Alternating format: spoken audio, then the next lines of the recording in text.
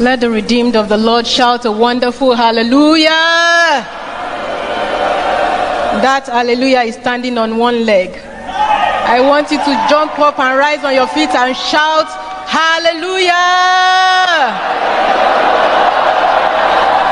Amen. Please be seated.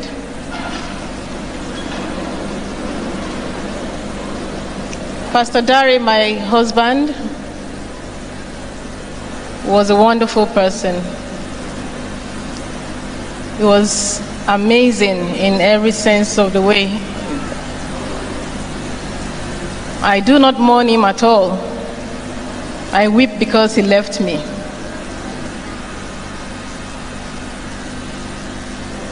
He slept. He did not die. He did not die.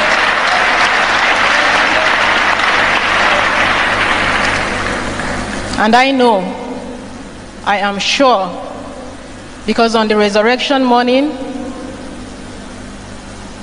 he will rise again, and we will see him in glory. I'm sure because he was saved. I'm sure because he believed in Christ. His salvation was sure. It was certain. He said, if I die today, I know I am fulfilled. I have done what the Lord has asked me to do. He was not afraid of death. He was not afraid. It is not a matter of how short. It is not a matter of time, but how well. And he lived well. He lived a good life. He lived to the glory of God. He lived, he served God. His life was dedicated to Christ. And that is why I am sure that he is in heaven. I am sure that he made it. And I want to say, brethren, today, that if you are not sure of your salvation, if you are not sure that if you sleep tonight, you might not wake up tomorrow, you are not sure of where you will be in eternity, you have not given your life to Christ at all.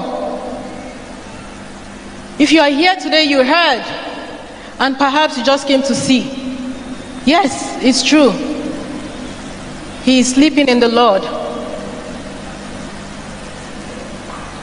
But are you sure of yourself? Are you sure of where you will be? Are you sure of eternity? You haven't given your life to Christ? Or perhaps you did and took it back from him. I want you to raise your right hand this evening. If you are not sure of your salvation, you are not sure you are going to sleep in the Lord, you are not sure of where you are going to end up, you are afraid to die because you are not living a holy life, if you are afraid to die because you are not saved, because the devil is still in control of your life, I want you to raise your right hand up this evening. Wherever you are, just raise your right hand up. Raise it up and let the Lord save you today. Don't be ashamed. Don't be shy. You are not going to die. You are not going to die.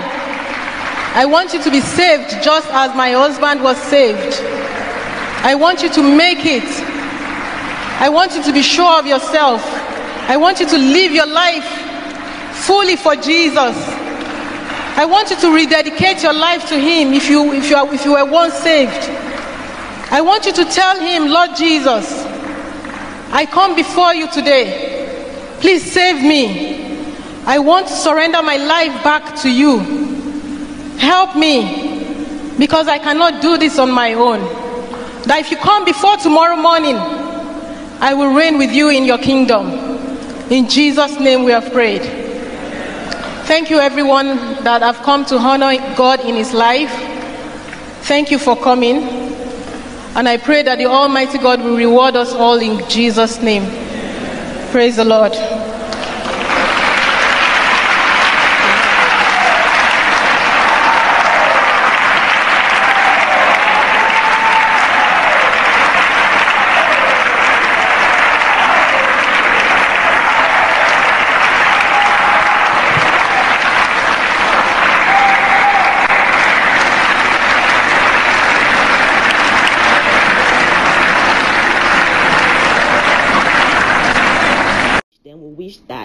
they have the fortitude to bear the loss, and God rest his soul. God comforts his wife and his children too. So please say a word of prayer for his family in times like this, because it is easy for us to make it a church thing because he is the son of a popular church founder, but this is also a loss to a particular family. So please say a word of prayer to his family in times like this. Thank you for watching this video. If you enjoyed it, like I said earlier, give it a thumbs up, like it, share with your family and friend, and I'll be back with a new one. Until such time like this, please take care of yourself, take care of your loved ones, show them love now that they are here with us, and bye bye.